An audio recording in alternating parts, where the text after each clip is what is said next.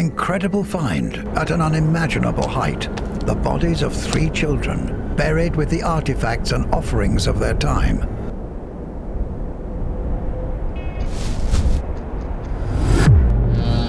The charring on the mummy's face appears to be from a lightning strike, and in turn, she receives the name La Niña del Rayo, or the Lightning Girl. Of the 3 mummies, she is the most damaged, however, is still very well preserved. The only male child is named El Niño, or the boy. And the best preserved of them all is given the name Doncella, or the maiden, who is the eldest of the 3 children. An incredible find at an unimaginable height. The bodies of 3 children, buried with the artifacts and offerings of their time, mummified in near perfect condition in the frozen, arid atmosphere of 22,000 feet. Reinhardt and his team had excavated what would be known as the highest archaeological site in history, and their find was beyond that honor. What they found would give a deeper understanding of the indigenous Incas, a people without a written language or history. Instead, their history would be told by the children. Who were they? The 3 mummified children were initially taken to the Catholic University of Salta, where they had the means to preserve the bodies and artifacts. Their ages, when they died, are determined through bone measurements and radiography, while their actual age is determined to be more than 500 years old. They were buried in the mountain tombs in the latter part of the great Inca Empire.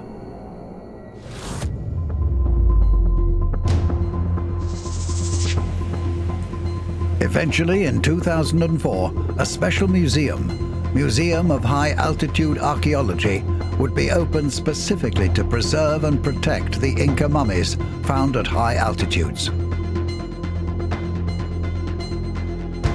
Located in the Argentine city Salta, this museum has state-of-the-art equipment that keeps the bodies of the children well preserved. The gist of it is that everything is kind of strictly controlled by people who know what they're doing. You know that this cryopreservation system is very successful because we check that every year, and we know that the children outside and also inside are in perfect conditions of preservation. Encapsulado de los niños del Udayaco fue una propuesta innovadora que tiene que ver básicamente con modificar la atmósfera dentro de la cápsula con nitrógeno en un 98%, dejando un 2% de oxígeno. La cápsula en sí tiene una ventaja que la hace única en el mundo para la conservación de cuerpos. With the children's bodies safe in a museum specifically built to preserve bodies found on mountaintops like theirs, there are still questions. Why were the bodies up there in the first place? Who were these children, and why were they sacrificed? The Inca civilization stretches back to the early 1400s CE. They accomplished some incredible feats. Their governance and economic system were to be admired. The political thing was tribute and redistribution. That was the economical politic of the Inca. Everybody paid, and then the Inca redistributed these goods in all the empire.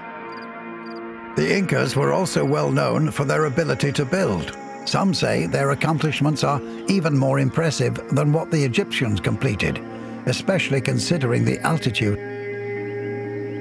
They also have a very complete and very perfect road system called Capacñan, or Inca Road, that connected and linked every region.